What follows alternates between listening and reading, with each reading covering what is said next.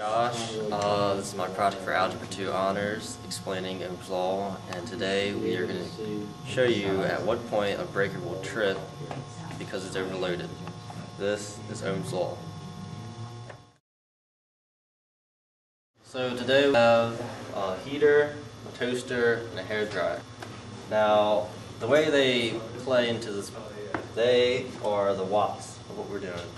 And we were trying to find at what amps the breaker will trip.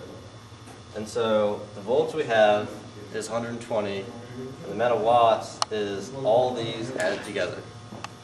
Each heater, each toaster, each hairdryer, they all run on a certain amount of watts. And the heater we have today is 1,500 watts. The toaster is 1,050 watts, and the hairdryer is 1,600 watts.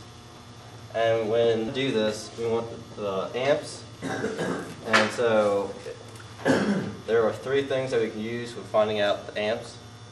And the one that'll deal with both of those is P over E. And so we have to add all amount of watts and divide it by the volt we're using, which is 120. And so here is the math, the problem, and then I equals 1,500 over 120. That's the heater. 1,050 over 120. That's the toaster. 1,600 over 120, and that is the hairdryer. All those added together is 4,150 over 120, and then once you do that math, you get the amount of amps. It turns out to be 34.5 pretty much amps, and our breaker today is only 15 amps. This is our hairdryer that we borrowed, 1,600 watts. This is our heater, 1,500 watts. And this is our toaster, 1,050 watts. When I turn it on, it'll take a couple seconds, and the breaker will eventually trip. Here we go.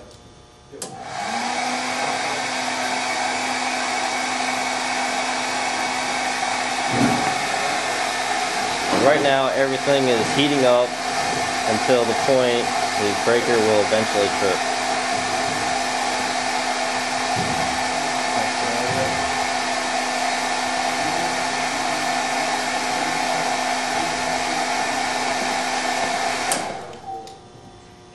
And there you go, it's overloaded. Thank you for joining me. I'm Josh Fly in your electrical occupation shop with Ohm's Law.